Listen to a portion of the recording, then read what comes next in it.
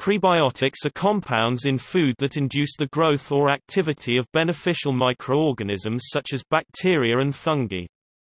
The most common example is in the gastrointestinal tract, where prebiotics can alter the composition of organisms in the gut microbiome. Dietary prebiotics are typically non-digestible fiber compounds that pass undigested through the upper part of the gastrointestinal tract and stimulate the growth or activity of advantageous bacteria that colonize the large bowel by acting as substrate for them. They were first identified and named by Marcel Roberfreud in 1995. As a functional food component, prebiotics, like probiotics, are a conceptual intermediary between foods and drugs.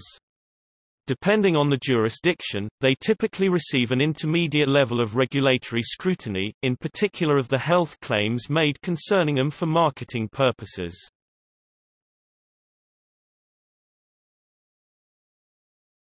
Topic: Definition. The definition of prebiotics and the food ingredients that can fall under this classification has evolved since its first definition in 1995. In its earliest definition, the term prebiotics was used to refer to non-digestible food ingredients that were beneficial to the host through the selective stimulation of specific bacteria within the colon. As a result of research suggesting that prebiotics could impact microorganisms outside of the colon, in 2016 the International Scientific Association for Probiotics and Prebiotics (ISAPP) produced the following definition of prebiotics: a substrate that is selectively used by a host microorganism to produce a health benefit. Compounds that can be classified as prebiotics must also meet the following criteria: non-digestible and resistant to breakdown by stomach acid and enzymes in the human gastrointestinal tract, selectively fermented by intestinal microorganisms, selectively target and stimulate the growth and activity of beneficial bacteria. Consumption of prebiotics may facilitate the health of the host. Based on the previous classifications, plant-derived carbohydrate compounds called oligosaccharides are the main source of prebiotics that have been identified. Specifically, fructans and galactans are two oligosaccharide sources which have been found to stimulate the activity and growth of beneficial bacterial colonies in the gut. Fructans are a category of carbohydrate consisting of fructoligosaccharides (FOS) and inulins, while galactans consist of galactoligosaccharides (GOS). Other dietary fibers also fit the definition of prebiotics, such as resistant starch, pectin, beta-glucans, and xylo-oligosaccharides. The European Food Safety Authority (EFSA), the regulatory agency for product labeling, differentiates between prebiotic and dietary fiber, stating that a cause and effect relationship has not been established between the consumption of the food constituents which are the subject of the health claims and a beneficial physiological effect related to increasing numbers of gastrointestinal microbiota. Consequently, under EFSA rules individual ingredients cannot be labeled as prebiotics, but only as dietary fiber and with no implication of health benefits.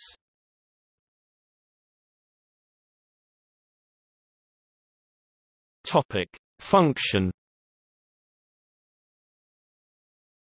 Most prebiotic research has focused on the effects that prebiotics confer on bifidobacteria and lactobacillus. These bacteria have been highlighted as key probiotics and beneficial gut bacteria as they may have several beneficial effects on the host in terms of improving digestion, including but not limited to enhancing mineral absorption, and the effectiveness and intrinsic strength of the immune system. Both bifidobacteria and lactobacillus have been shown to have differing prebiotic specificity and selectively to ferment prebiotic fiber based on the enzymes characteristic of the bacterial population. Thus, lactobacilli prefers inulin and fructoligosaccharides, while bifidobacteria displays specificity for inulin, fructoligosaccharides, xylo-oligosaccharides and galactoligosaccharides. A product that stimulates bifidobacteria is described as a bifidogenic factor, a concept that overlaps, but is not identical with, being prebiotic.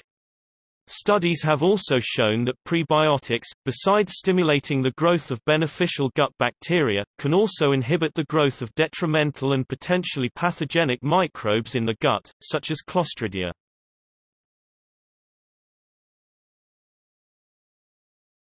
Topic: Mechanism of action. Fermentation is the main mechanism of action by which prebiotics are used by beneficial bacteria in the colon. Both bifidobacteria and lactobacillus are bacterial populations which use saccharolytic metabolism to break down substrates. The bifidobacterial genome contains many genes that encode for carbohydrate-modifying enzymes as well as genes that encode for carbohydrate uptake proteins. The presence of these genes indicates that bifidobacteria contain specific metabolic pathways specialized for the fermentation and metabolism of plant-derived oligosaccharides, or prebiotics. These pathways in bifidobacteria ultimately produce short-chain fatty acids, which have diverse physiological roles in body functions.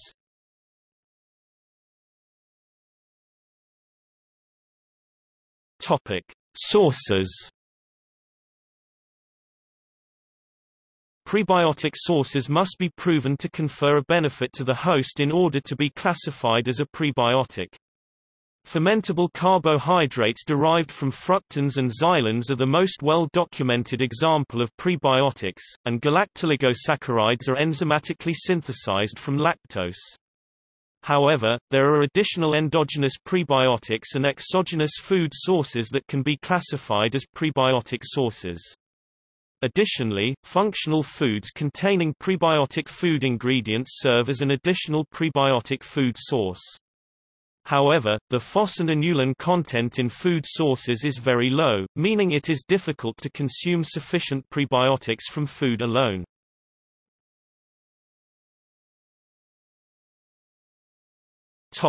Endogenous. An endogenous source of prebiotics in humans is human breast milk, which contains oligosaccharides structurally similar to GOS, referred to as human milk oligosaccharides (HMOs). These HMOs were found to increase the bifidobacteria bacterial population in breastfed infants, and to strengthen the infant immune system.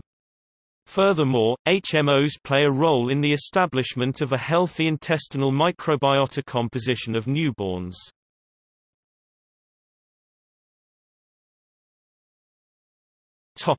Exogenous. Indigestible carbohydrate compounds classified as prebiotics are a type of fermentable fiber, and thus can be classified as dietary fiber. However, not all dietary fiber can be classified as a prebiotic source. In addition to the food sources highlighted in the following table, raw oats, unrefined barley, yacon, and whole grain breakfast cereals, are also classified as prebiotic sources. While there is no broad consensus on an ideal daily serving of prebiotics, recommendations typically range from 4 to 8 grams (0.14 to 0.28 ounces) for general digestive health support, to 15 grams (0.53 ounces) or more for those with active digestive disorders. Given an average 6 grams (0.21 ounces) serving, below are the amounts of prebiotic foods required to achieve a daily serving of prebiotic fiber. Topic: Functional food applications. The use of prebiotics, specifically GOS, as a fundamental ingredient in the creation of functional foods has been seen in the following food sources: fermented milks, yogurts, sports, health drinks, energy bars, baby foods, sugar-free candy, chewing gum, breakfast cereals, bread, baked goods, meat products, pet foods.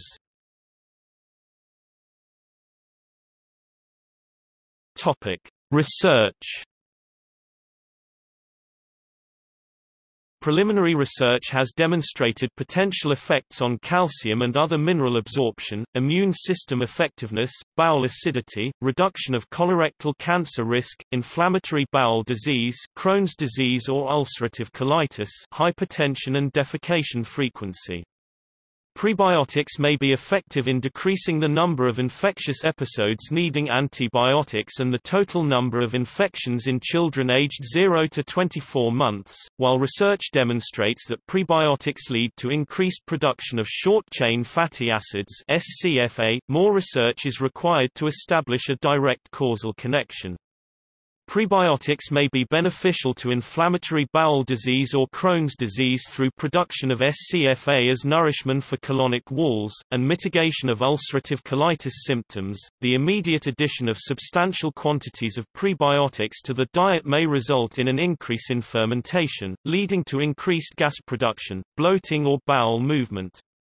Production of SCFA and fermentation quality are reduced during long-term diets of low-fiber intake.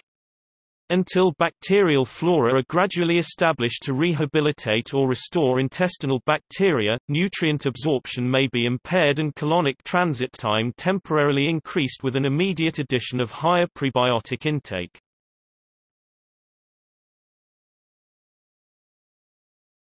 Topic: Genetic modification. Genetically modified plants have been created in research labs with upregulated inulin production.